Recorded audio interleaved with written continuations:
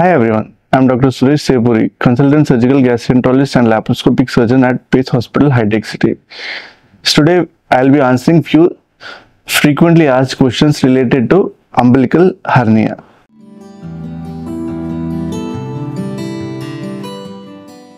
So before knowing about umbilical hernia, we should know what exactly is hernia. Hernia is abnormal protrusion of contents through a weakest part or a defect in the abdomen wall. Whenever the defect is located in this umbilicus region, that is navel region, it is called as umbilical hernia.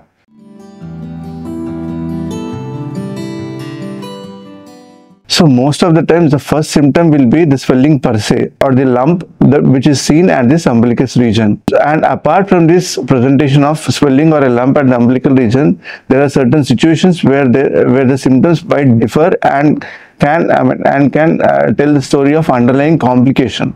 These could be irreducibility, strangulation or obstruction. So irreducibility is nothing but the contents which are protruded through this defect might not reduce on their own. It is called as irreducibility. Second thing is obstruction. Whenever the content that is herniating is the bowel or the intestine, the lumen gets obstructed or occluded. These patients can present with recurrent vomitings or pain. And third and most crucial one or important one is strangulation. Strangulation is cut off of blood supply to the part that is herniated. It's kind of emergency situation. The patient usually presents with severe pain. The changes over the skin, the herniated, the swelling, the skin over the swelling might be red, tender, and on touch it could be severe. It could elicit severe pain, and these are all symptoms of underlying complication.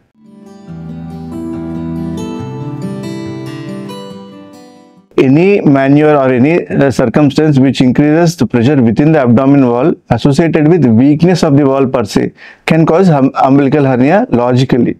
So what are the conditions in which there is increased pressure within the abdomen? One important thing is obesity. Second thing is chronic cough, that who patients cough for weeks or months together, like in case of asthma or any COPD, that is disease of the lungs associated with smoking. These can cause raised intra-abdomen pressure. Third important thing is constipation. Patients in which they usually strain while passing motion, these are also at high risk of developing umbilical hernia. And next thing is the multiple pregnancies. Any woman who has history of multiple pregnancies, with multiple pregnancies, what happens is the umbilical wall weakens due to stretching. So these patients are also at increased risk of umbilical hernia, and a few other clinical conditions which can cause accumulation of fluid within the abdomen wall, like in patients with liver diseases. These patients are at risk of developing what is called as ascites, that is accumulation of fluid within the abdomen wall. These patients are at risk of developing umbilical hernia.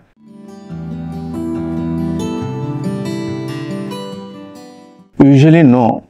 So what patients might feel as the disease being gone, that is they no longer see the swelling is actually reduced swelling. The defect or the weakness per se stays. They are at risk of again developing the swelling. So it is usually the reduced contents and not the hernia going off which they perceive as disease gone.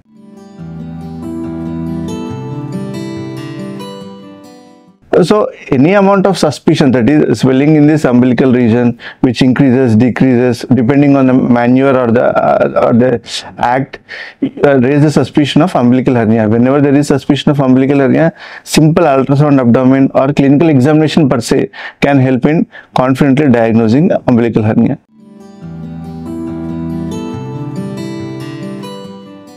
So whenever an umbilical hernia is diagnosed, the gold standard is surgery.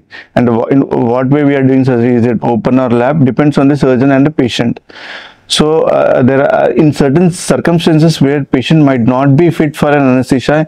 In those circumstances, to avoid any unforeseen complications. So gold standard of treatment in umbilical hernia is surgery only, and especially among the surgeries, laparoscopic repair of the umbilical hernia has come in a big way.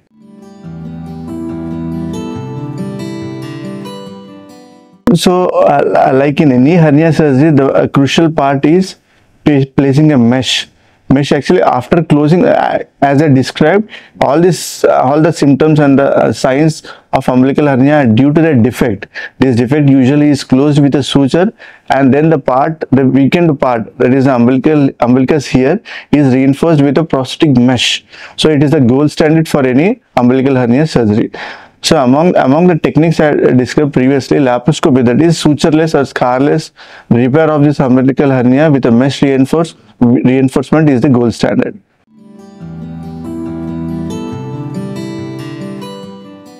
So usually the patient will be discharged in a couple of days, in the very next day, or in certain circumstances 2 days after the day of surgery.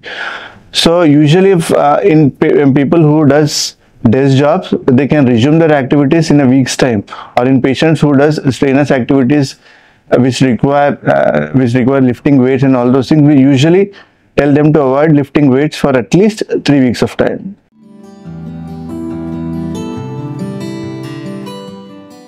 So usually in an untreated patient but diagnosed with umbilical hernia, we usually tell the patients to avoid lifting heavy weights, or per se doing any strenuous exercises, because in these patients, whenever you perform strenuous activities, these patients are at risk of developing any complications secondary to umbilical hernia.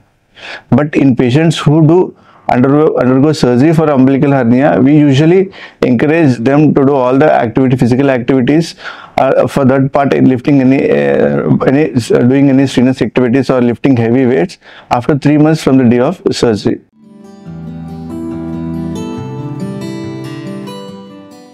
So usually, traditionally, as per the literature, the recurrences are seen even after hernia surgery, but in the tune of 5 to 10%, depending on various factors. As I said, there are certain risk factors for any umbilical hernia. So if the patient continues to have those risk factors, that is obesity, so in this matter, we usually advise the patient for any weight loss treatment, so as to avoid any future complications. And also chronic cough, if the patient persists to have chronic cough or any prostate symptoms which involves increased abdominal pressure while passing urine and all those things, when these things are there, these patients are at risk of developing recurrences also. So usually we advise certain lifestyle modifications in these patients so as to decrease any recurrences rates.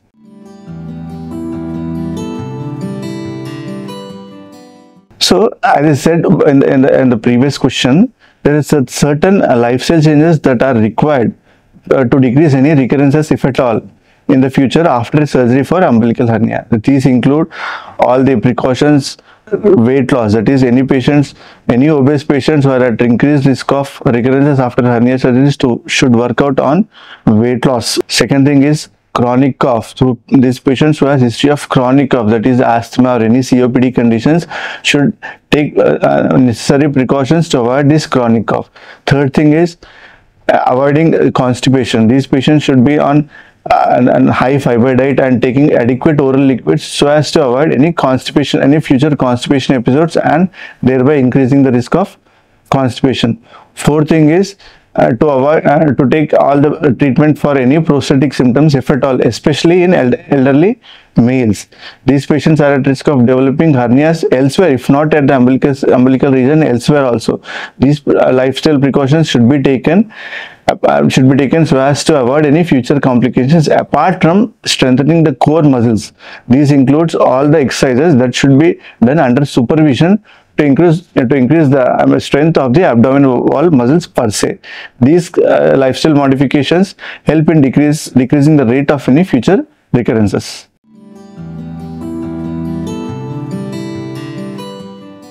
So during pregnancy, these patients will tend to have prominent swelling. The swelling which was there usually before pregnancy also tends to become so much prominent, and also the chances of increased complications are also there during pregnancy, obviously due to raised intra-abdominal pressure.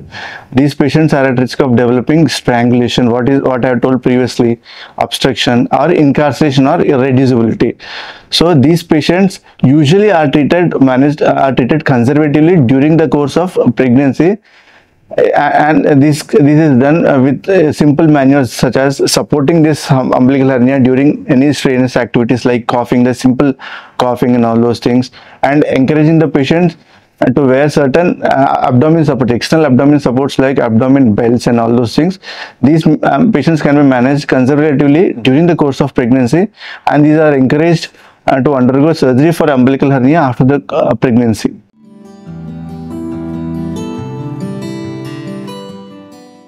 So certain signs in these patients with umbilical hernia denotes underlying complications. These include sudden increase in pain, sudden changes of skin over that swelling, or swelling suddenly becomes tender, that is painful on touch.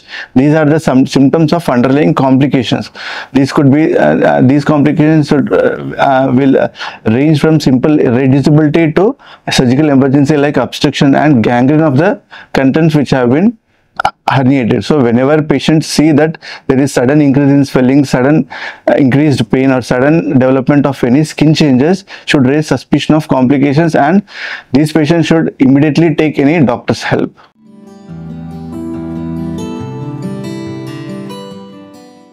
So as I told previously, all the risk factors such as obesity, chronic cough, constipation should be addressed in the first place. And secondly, there should be strengthening of the core muscles of the abdomen. This can be done under supervision and with certain exercises. These things help us in reducing the rates of occurrence of umbilical hernia. These are all the frequently asked questions regarding the umbilical hernia. If you have any further queries or doubts, you can contact us at Pace Hospital, High Tech City. I am Dr. Suresh Sevapuri, consultant surgical gastroenterologist and laparoscopic surgeon at Pace Hospital.